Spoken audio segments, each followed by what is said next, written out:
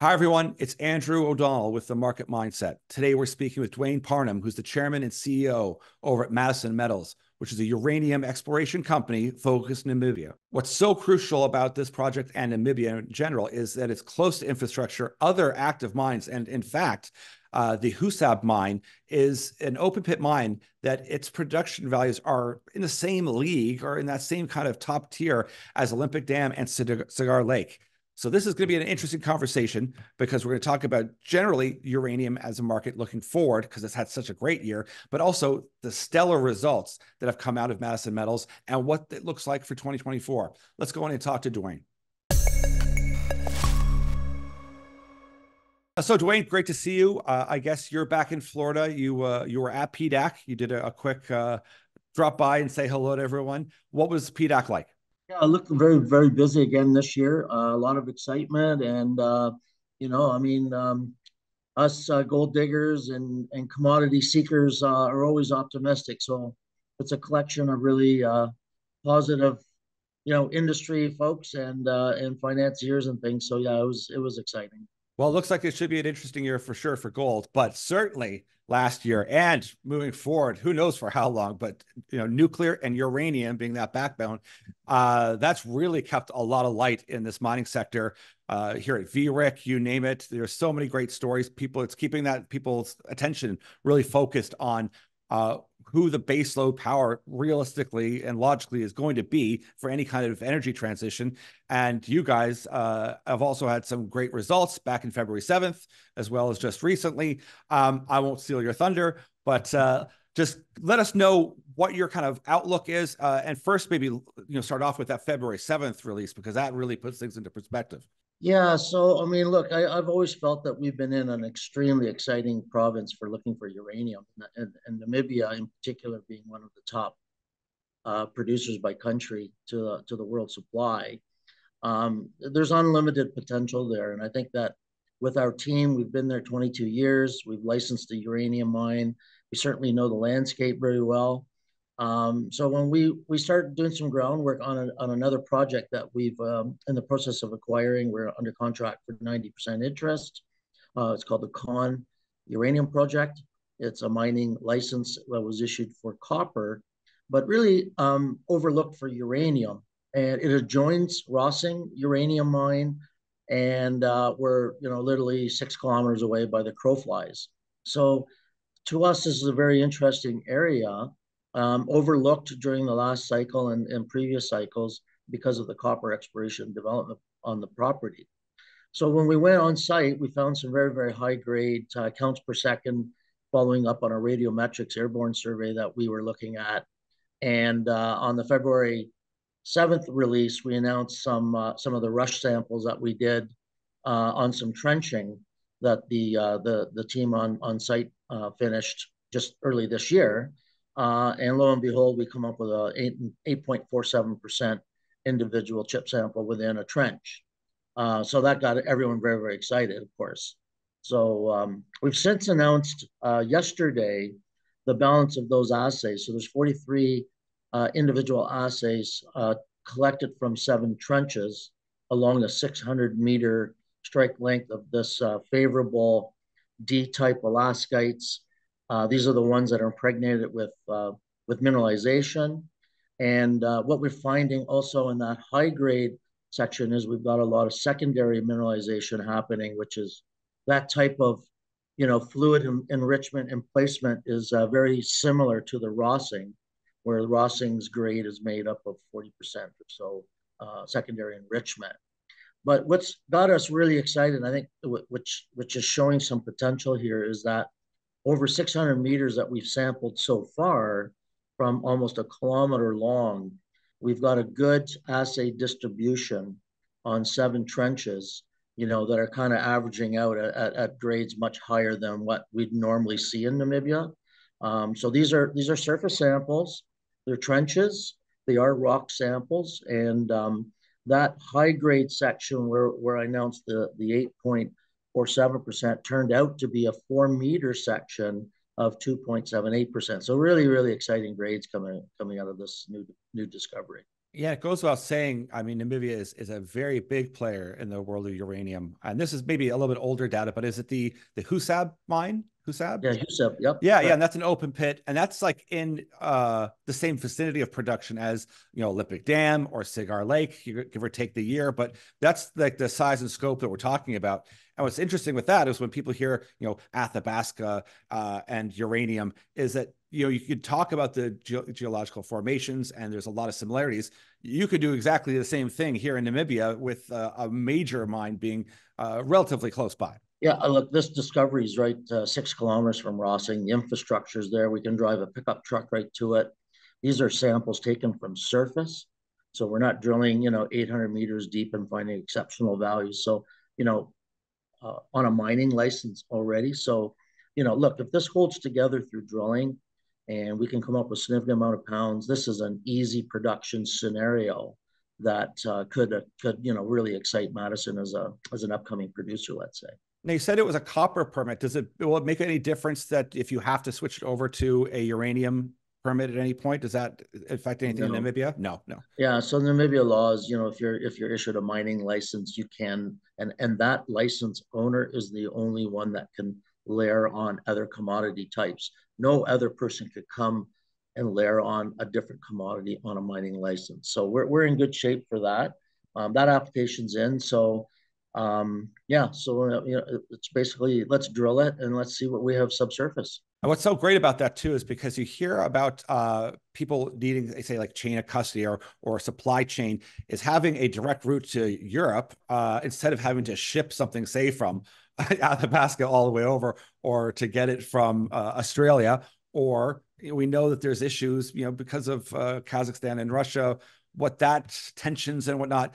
To have some options, very close to Europe, to be able to get some uranium up there is very, very handy on like a geopolitical kind of stage as well. Yeah, I would consider Namibia absolutely in a perfect position, like Canada and perhaps Australia, US for that matter. But I mean, Namibia, if you're looking at sub-Sahara Africa, it is absolutely the perfect place for developing a uranium deposit like we're finding.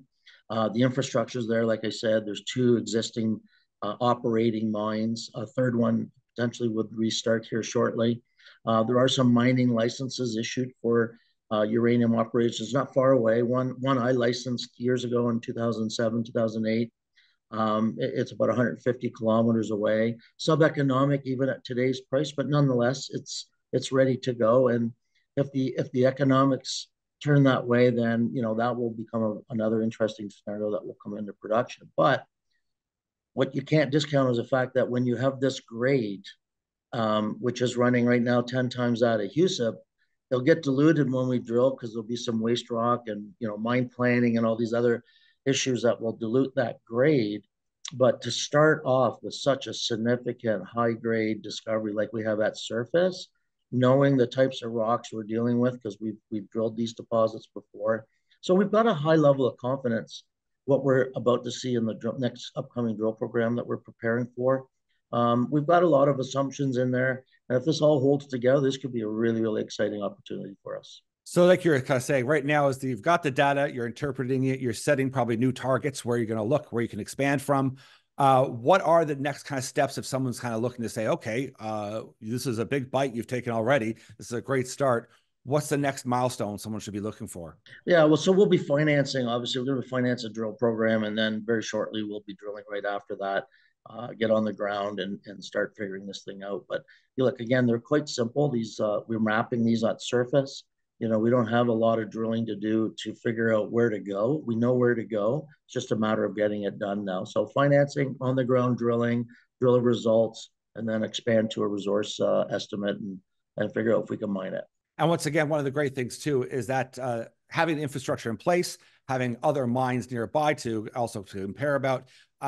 This is all of the kind of check boxes someone needs to see. Never mind a very much in demand commodity that it's almost sense of urgency that we need to get enough projects getting going, because to meet demand, if there's any attempt to hit at like COP28, where they want the amount of reactors to come forward and to take the role that oil and gas will play, we're going to need a lot of speed and a lot of real government energy to get permits in place and to get good projects with great results closer to being active. Yeah, I mean, look, the whole uranium market has moved quite aggressively, up to last year. This year, early in January, we had some good price movements. We're kind of trying to figure out pricing right now again, which is very healthy for long-term pricing. There's a lot of disruption in finding new supply for longer term for some of the end users. So I think, this imbalancing that's happening and rebalancing creates a lot of really good opportunity for explorers like us, because the projections are in 2027, the production of all these mines that are currently under operation is going to dramatically decrease at a time when demand is increasing. So there's a huge gap in production, something in the order of 1.5, 1.6 billion pounds into 2040. So if the utilities now are starting to think longer term in their pricing contracts, where they've been enjoying short term, moderately priced product, easily accessible, is starting to become more of a problem. So thinking a little bit longer term now, I think that's where the opportunity is going to be for a new producer. So when you get imbalance, people looking for new supply, looking for new contracts and all these things, that really creates an environment where little companies like us can really shine. So we're looking forward to that, meeting those demand parameters in the future. So yeah, that's what we're working towards. It's interesting with pricing too, because some people look and they go, "Oh, it's 2008 over again. It's spiked. It's going to come back down." But every analyst I've talked to or seen, whether at VRIC and I'm sure at PDAC as well, this is a very different world because of the sheer commitment from all the COP28 countries to the amount of work they're going to put in towards the sector. And just as you're saying as well, Kazatomprom from Kazakhstan, I think they're anticipating like a 17% reduction in production this year, whereas Cameco is bringing on Cigar Lake a bit more. That we're finding this. There's going to be a new balance and a new kind of outlook moving forward. And everyone needs to find their place, I guess, what you're saying. Yeah, I mean, look, I was through that 2007 fundamentals when I was putting Valencia into production and looking for end user contracts. So, the fundamental difference that I've seen from 2007 move to today is that in 2007, a lot of countries were shutting down reactors. So the underlying fundamental environment back then wasn't as strong as you see today, where new reactor builds are at record paces. Extensions to existing operating facilities are in place. So countries have turned around, Germany, Canada, for example, even Japan, where they were shutting down reactors and now restarting and actually building. So that underlying fundamental buying power that's coming in is much different than we saw in '07.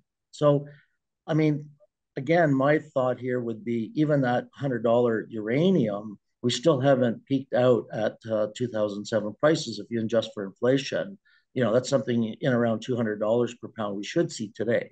So yeah. I would suspect that we'll get a move after this kind of correction and rebalancing we're doing right now, which is a very healthy move for a substantial move higher. So I would think the next level would be somewhere around $200 a pound. And then we'll see what happens from there. Well, this thing's got legs. I mean, people are coming around, and that's a great thing too. Whether it's Republican or Democrat, they're both on side for nuclear. That always makes life easy as well. And Canada's adopting as well. They're turning, getting reactors going. So it's a perfect scenario. And really, when we have them on side to, I guess, alleviate and ease any of the Netflix movies that kind of fearmonger nuclear, that's going to make the process a lot smoother as well. And it looks like this isn't just, that we're having a commodity run, is that this has legs for a long time moving forward. Public opinion has changed. Environmental sentiment has changed. Politician, global acceptance to nuclear being a green energy has changed. Canada just sold 5.5 billion in green bonds to support their nuclear initiative. So, France has already disclosed nuclear is green. So I think, that whole movement and support underlying this next move is very, very important. And again, the fundamentals nowadays are supporting a much stronger uranium environment, which helps us miners look for new products. Well, everyone, keep your eyes open because it's mentioned they might be doing a raise, and you're going to want to look out to and reach out to Duane and Madison Metals. You can also reach out to me, and I'll pass along the information to them. It was great talking to you. Great results. I mean, that's what we want to see, regardless of the markets, but great results, a great project in a safe jurisdiction that has a great potential to feed Africa and all of Europe. We look forward to seeing the next steps. Thanks again, Andrew. Really look forward to it ourselves.